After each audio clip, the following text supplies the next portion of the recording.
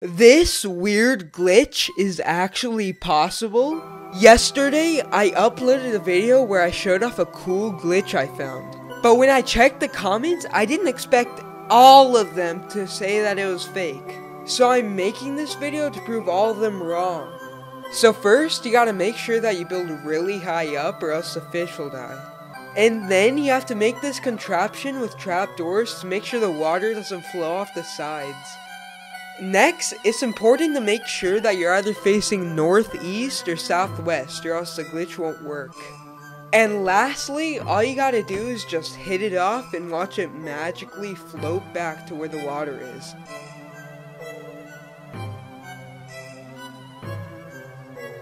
Now subscribe!